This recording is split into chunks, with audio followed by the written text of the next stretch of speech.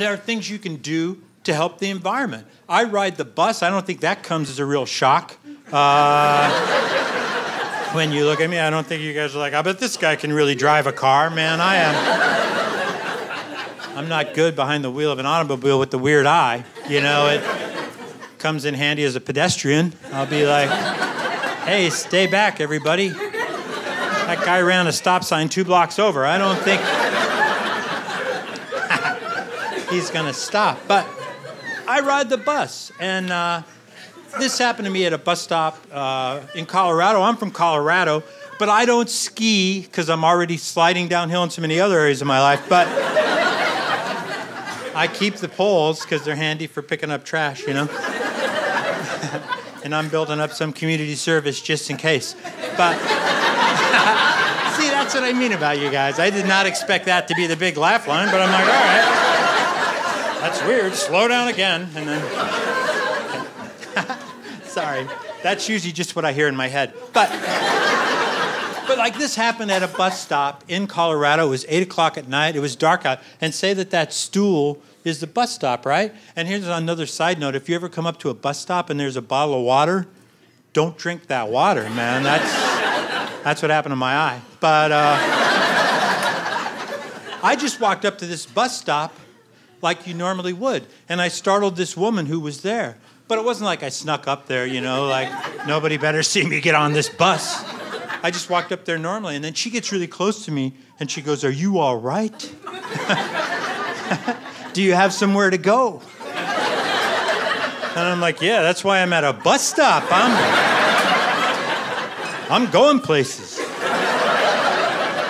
I don't think I can time them much better. Is this your first time at a bus stop?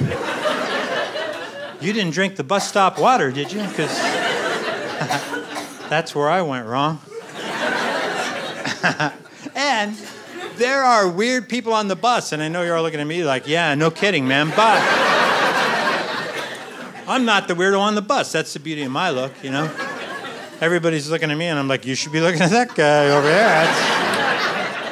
I keep him in the weird eye, and one eye on the door, man, and then I just adjust my stance accordingly to wherever the weirdo is. Wow, you guys are a mass crowd. That's good. That's good to know. I'll file that away. I guess that's more geometry. I don't know. But anyway, I'm riding the bus. It's late at night. I'm a nightclub entertainer. This guy stands up on a rolling bus and asks me for $1. And first of all, if you're asking me for money, I am going to question your analytical skills. I mean... No offense to me, but I do not look like a high roller.